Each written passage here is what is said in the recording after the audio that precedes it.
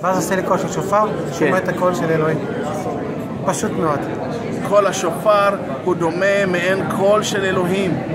ואנחנו צריכים להיות במקום, כשאנחנו שומעים את קול אדוני, במקום של דום והמתנה לשמוע את קולו. שאם היום תשמעו את קולו, אל תקשו את לבבכם. זה פשוט נוגע בליבי, ואי אפשר לשמוע את זה בלי רגש, בלי עומק, וזה מדבר עליי, זה מדבר עלינו, ואני חושב שאלוהים רוצה להכין אותנו לביאת המשיח, לחזרת המשיח דרך קול השופר. מרעיד אותי מבפנים, מזכיר לי את השופר האחרון שאנחנו נשמע כשישוע יבוא אלינו חזרה בקרוב. Смолмовод. Трепет, страх, ужас и желание измениться. Смолмовод. קול השופר זה על פי החכמים, זה נוכחות אלוהים, וזה בדיוק מה שאני שומע בזמן שאני שומע שופר, שאלוהים נמצא לידינו.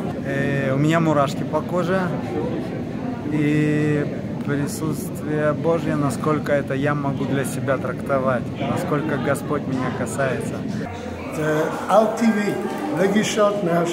Очень волнующе.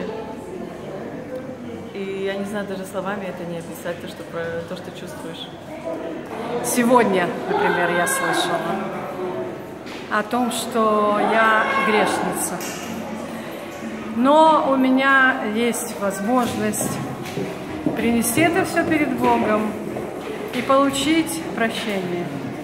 И я счастлива, что есть такой момент в жизни, что возможно это получить. Наверное, это как голос Божий.